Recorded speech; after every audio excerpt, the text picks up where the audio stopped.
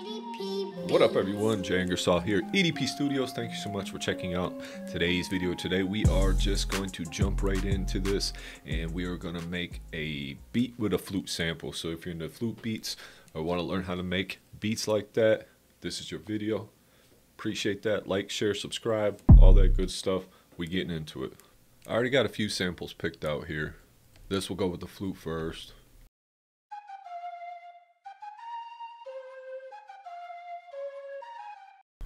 So I'm kind of feeling that how I do my beats is a little different. I will come up with 10 to 15 ideas and I'll get like a real rough scratch draft down and then I'll go on to the next one. So then I just have like 20 new ideas sometimes just to work on, and then I'll go through and finish them. I don't always do it like that, but sometimes if I'm just feeling real inspired and want to get a lot of ideas out, I'll do that and then I'll go back and try to revisit the best ones. This one stuck out to me, so we'll see if we can do something with it here. I'm hearing a few things. There's another sample that goes with it. This sample kit's pretty dope.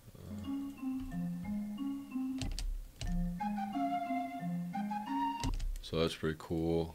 And I chose 180 BPM for this just because I wanted it to be a little more of a faster tempo with that vibe. That being said, I am going to duplicate this and make it unique. And then I'm just going to rename this real quick to try to stay organized. We'll color it red.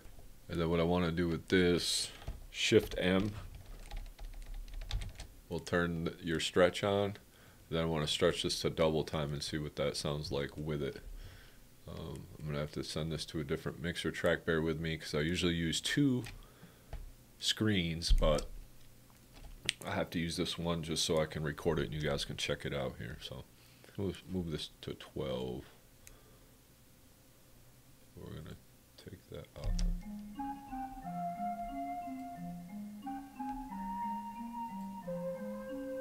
Okay, so I like that halftime better with the rest of the faster sample.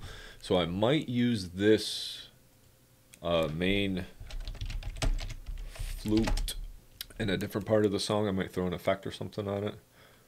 But right now I'm not even going to use that. I'm going to use the actual stretched out halftime one because I kind of like that better. So let's just see what that will sound like against some drums here.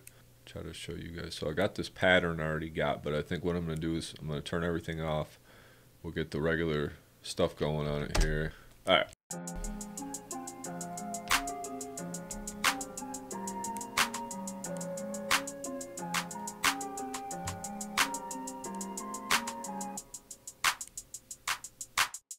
All right, cool. So I'll just do a little simple drum pattern in there real quick. Let's see what we got for the arrangement now. So I have this plugin right here, the Hornet Song MK4. This is a newer one that come out. I think it's like $3 when I bought it, but it tells you the key of the sample and everything. So let's just find out exactly what key this sample is in. This one's nice because it shows you the chords here too. So let's just turn this. Actually, I had it on the other flute, but I want to put it on the halftime one and see what it says. Might sound a little cooler, I don't know.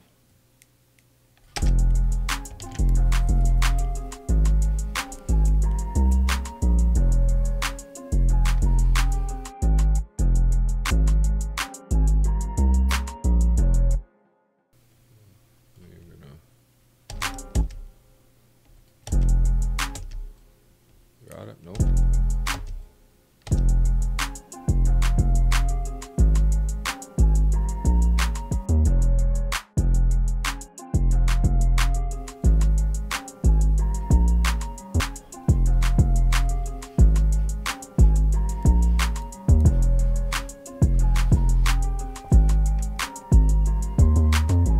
All right, cool. I want to change around just a couple little sounds here.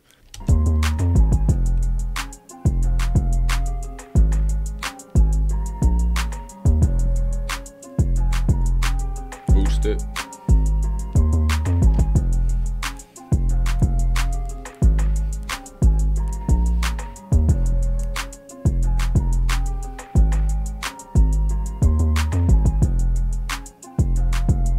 All right, cool. I mean, I think that's it. We'll keep it basic. We'll arrange it, maybe add a couple of effects, but I mean, you don't really need much more than that. You need to leave room. I'm making this so somebody can rap on it. You know. So let's get into arrangement. All right. So we're going to go over here. We're going to pattern 1. We will delete this here. Let me just organize this real quick. Yeah, let's do something like this. Because we kind of need that almost in there. That, because it gets the rhythm catching first. But what we'll do is we'll throw an effect on there. Let's throw some of this.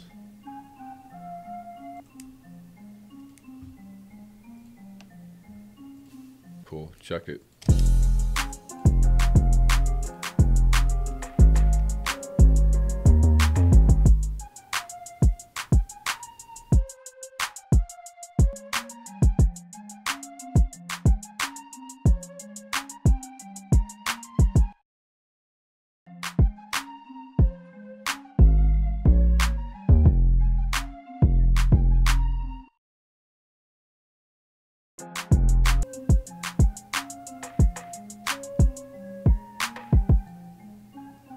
Have it kind of fade out right there.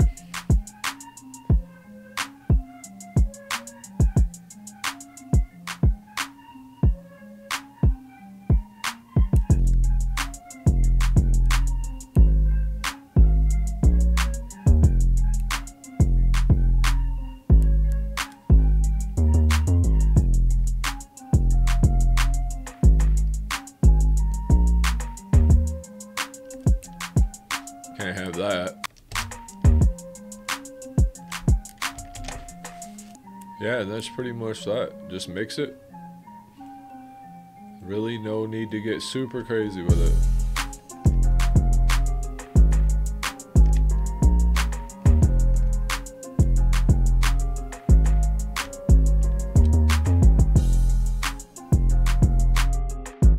And that right there is how you take a flute sample and make it into a beat. Pretty straightforward, pretty easy to do.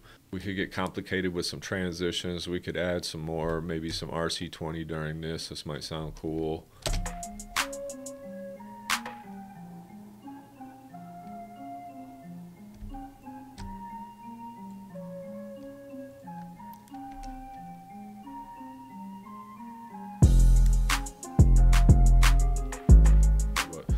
Keep it simple, don't overdo it. Gotta have space, gotta have place where you can get in the pocket on that. And then maybe I might put something interesting at the beginning or the end for some effects. But yeah, with that being said, man, I'll show you how I'll mix it on the mixer real quick for y'all.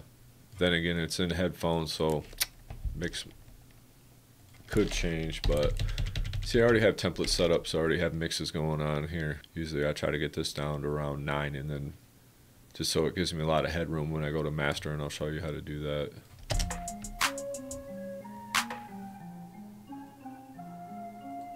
Let me find a part real quick where everything is going at one time.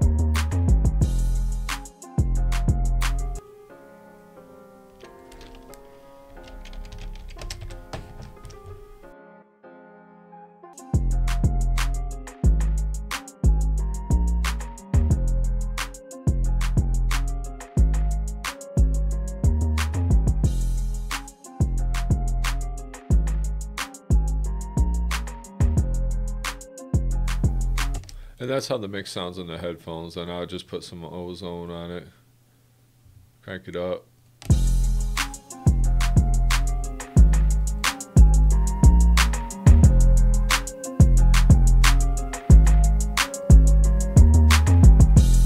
But yeah, I'd have to listen to my headphones. And that right there is how you make a beat with a flute and a loop.